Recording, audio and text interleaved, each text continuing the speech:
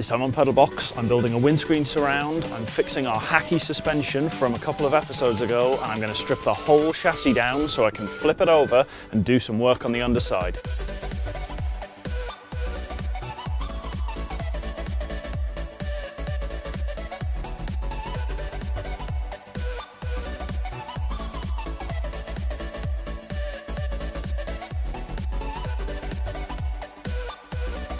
After last year's failed attempt to put a windscreen on using the Mercedes SLK one I found on eBay, I found this in the local scrapyard. It's from a Smart for 2 and it's nice and tall and doesn't curve too much, so we can rake it back and it'll fit really nicely. I'm going to try and make a windscreen surround for this so we can put this away and still know roughly where things are going to sit. And if you like what we're doing, subscribe to the channel. To make the windscreen, I started with a heavy-duty cardboard-aided design template, the shape of which was transferred onto some steel, and I cut these two pieces out. They'll be formed into a single panel which forms the bottom of the screen surround and gets curved to match. The sides are made of 1-inch box, split into an L shape, and this will form the recess that the screen sits into at the side and give it some rigidity to stop it flexing. I've shortened the recess down to about 1/2 inch and then made a couple of cuts so that I can bend it round and tack it back together to match the curve of the edge. So that's the first 3 sides of our windscreen surround done. We've matched up these 2 pieces of metal at the bottom so that they join nicely and they fit properly, and actually made sure that they fit really nicely and tightly up against the edge of the windscreen. These 2 pieces are done and will go onto the end of here, but there's one more bit we need to add onto the bottom after we've welded those 2 pieces together. The lower lip is actually formed from an offcut which happened to be about 1/2 inch and matched the side already, and it was curved. This will sit around the bottom of it to stop the windscreen sliding out the bottom once it's on the car. I really don't want to break another one of these. So I've got this front edge all tacked up and I've trimmed the end down to match here so we can start folding this corner round to join up with the end. This gives us the maximum amount of edge we can possibly get in order to weld the 2 together so we get a really nice strong joint. So we just need to look at this and start bending it round and just keep going until we get it to where we need it to be. So with those 3 sides done, we can just tape another piece of cardboard in place and then mark out the top curve and then cut that down to size, and we'll make another strip similar to the way we did at the bottom in 2 pieces and fit it across the top. That's the top piece in. We put it together in exactly the same way as I did the bottom and then welded it between these 2 uprights. Now I haven't got any video of that because there was a lot of back and forth just trying to make it and tweak it to make sure that it fit, and in the middle of it I managed to crack the screen as well. So that's a second screen down, but it will still work for prototyping because it's basically in one piece. I have added this little strengthener across the top just to keep it in plane. When we lift it up, it's very, very flimsy because there's no cap on the top of this like there is on the bottom of there. But it means that we can take this whole thing off like that and put it on the car, and we don't need to worry about cracking the windscreen more, I guess. Yesterday was pretty successful, and I've put a couple of clamps on just to try and position it in place with a bit of tube. And I think it's a little bit far back at the moment. It really needs to go about 6 inches further forward to give a bit more space around the wheel so we can put an instrument cluster in and fit things a little bit easier. So I'm going to add a couple of bits onto the front of this support for the back of the steering column and just give me a little bit of adjustment to see where this wants to come. At the moment, anybody that's getting in with the seat at the farthest back position is going to end up taking a big old bite out of the top of the windscreen.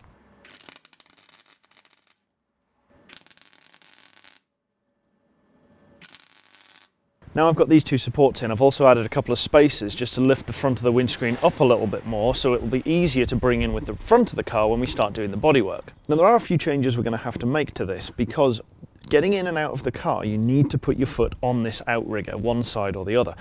And there's nothing there currently, and just having a floor isn't going to be enough to do that. So we're going to have to add in another couple of pieces of steel from just underneath the seat where this member connects out to the edge and then cross brace it so there is a decent footing to stand on, and then we'll have to work the bodywork to make that fit.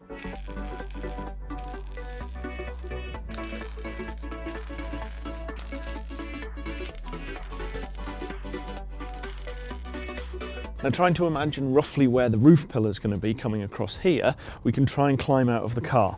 Now, I'm quite tall, so I need to put the seat all the way back in order to do it, but I can get my foot around, and then I have to put my foot on here, on there, and I sort of slide out quite neatly. It's not too difficult, but it's definitely not the easiest car in the world to get in and out of. So getting this around is a really big step, but before we can weld it in and attach it to the car properly, we need to do a few other things. The big one is flipping the chassis over, so I can weld the underside of these extensions and a few other bits that we haven't done because welding upside down is hard. Another job we need to do is get these front arms sorted. Now, a while ago I started rebuilding these and made them adjustable at the front, but there's another modification I need to make. So first we'll have a look at when I made these adjustable and then finish them up once and for all. So last episode we jury-rigged our suspension stubs here with a couple of nuts on the inside, just to try and see what we needed to do to take out the excessive caster that we had. So these were extended about as far as they'll go. We can't get much more adjustment out of them in order to retrieve that 5 or 6 degrees that we had. So we're going to add a couple of spare pieces in that we had from our rear suspension. This is a very short turnbuckle and we have some left and right hand thread rod. So I'm going to add these into the forward section of this upper arm to adjust the point for our upper pivot further outboard to reduce our kingpin angle, but it will also induce some positive caster, which is what we want to return the steering wheel back to a level state. It will make the steering a little bit heavier and we're not running power steering, but the front of the car is pretty light as it stands, so it shouldn't be a problem. The new turnbuckle on the suspension fits almost in the original length of what we had, so when it's completely closed it will still be slightly longer than we have now, which is great because we do want a little bit extra length on this.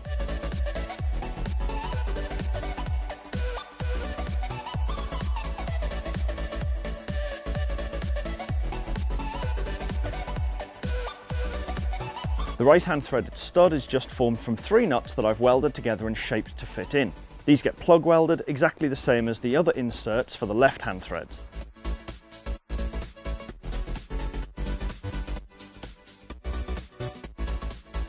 This is our new adjustable arm, all assembled. We can put it into place and test it. But because we've extended the forward member on this, we've also lengthened the distance between these 2 pivots. So with this in place here, you can see these now no longer fit. So we're going to have to shorten this arm down slightly in order to bring this pivot back towards the front to fit in between our existing mounts. We probably should have built it like this originally, but hindsight is 20/20. The forward joint on the car isn't sitting right and it's just, say, binding on the rear of the mount. To fix this, we're going to make the front mount exactly the same as the rear mount using a cast-off part from a previous build. This is actually one of the original upper rear control arms we fit onto the car way back in episode 11. I've cut the ends off so I can attach them onto the upper arm, and I've shaped the forward mount on the upper front arm so that I can attach this new stub perpendicular to the chassis. This will allow the joint to sit in a much better position and stop any binding we would have had when it was crooked.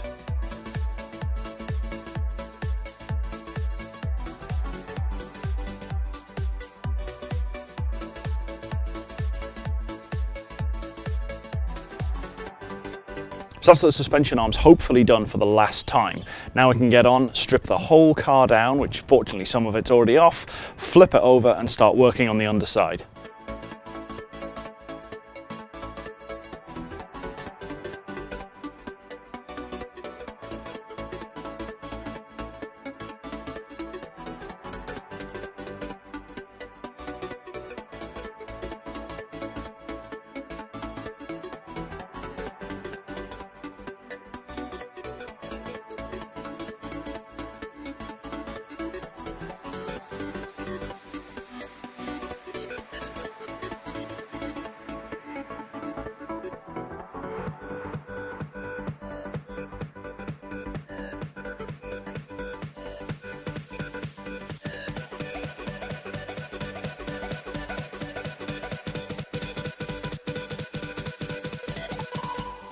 The bottom of the chassis is looking really good now. I've been over the last couple of days grinding and welding in all of the bits that we hadn't done before when the chassis was the other way up because we couldn't get to them.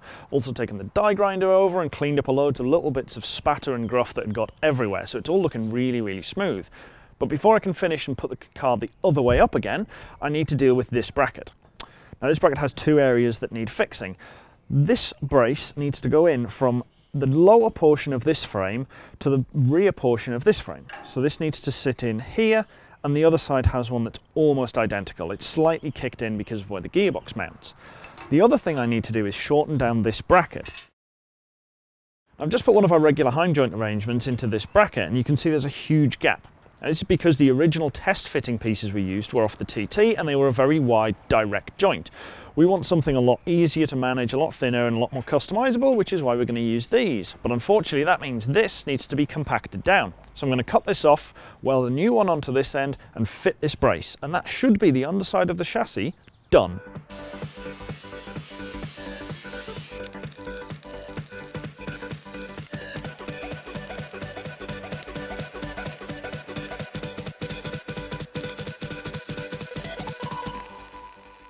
Well, that's the underside of the chassis done. Thanks for watching. If you'd like to subscribe to the channel, that'd be great. Check out our merch at shop.pedalbox.show, and you can support the channel at patreon.com/pedalboxshow. Besides getting the floor completed, I've got quite a few other little jobs done. So we've got some nuts welded in for the center section of our cooling system, and I've taken off the extra mount at the back here, and we finally adjusted this so it actually fits properly to our lower arm. So that's really good. We no longer have a massive stack of washers each side, but we do need to order a couple more misalignment washers just to fill in the gaps. Thanks very much for watching. Next time, hopefully we'll have this flipped back over the other way and we'll start reassembly to the most complete this car has ever been.